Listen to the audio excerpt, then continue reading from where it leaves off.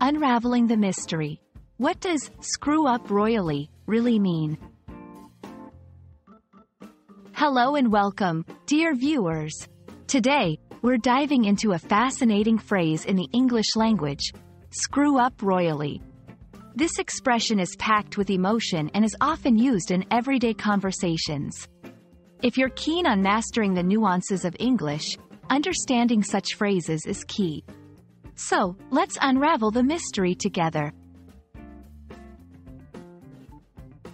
Screw up essentially means to make a mistake or to mess something up. It indicates that something went wrong, often due to someone's error or negligence. The word royally, in this context, doesn't have anything to do with royalty or kings and queens. Instead, it's an adverb that intensifies the mistake. When you say someone screwed up royally, it means they didn't just make a simple mistake. They made a huge, significant error. The phrase, screw up royally, is quite versatile and can be used in various contexts, from informal chats among friends to more formal situations, often to express frustration or disappointment. For example, I screwed up royally on my exam. I studied the wrong chapters. Our team screwed up royally. We lost the project due to a miscalculation.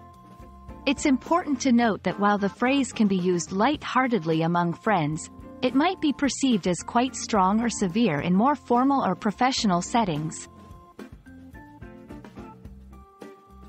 Understanding the cultural context of phrases like screw up royally is crucial. This phrase is commonly used in English-speaking countries and is well understood. However, it's also a colloquialism, which means it's more casual and might not be suitable for formal writing or professional meetings. It's a colorful way to express that a mistake was made, and it often carries a tone of humor or irony, especially when the situation isn't gravely serious. Now that we've explored the phrase, screw up royally, you should feel more confident in understanding and using it in your daily conversations.